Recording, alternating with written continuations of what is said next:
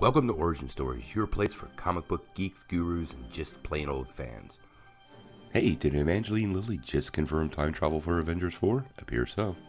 So all the set pictures that have dropped for Avengers 4 have kind of clued us in that we might be seeing some time travel. But then Evangeline Lilly said this, and I think she confirmed it. So let's check out what she had to say.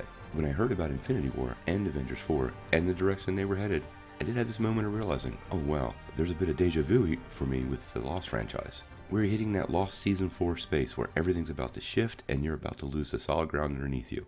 And Ant-Man and the Wasp, of course, are going to play a part of that. I don't know if many remember she was on the ABC show Lost a couple years ago, which did use elements of flashing forward and backwards in time and timelines, creating a rather interesting and entertaining storyline for many fans. So it looks like Avengers 4 may be taking us into some of these unexpected spaces. What do you guys think? Are you excited about the seeming confirmation of time travel? I personally can't wait. Make sure you leave your comments below. If you like this video, make sure you click like below, click subscribe, and don't forget to ring that bell. Peace.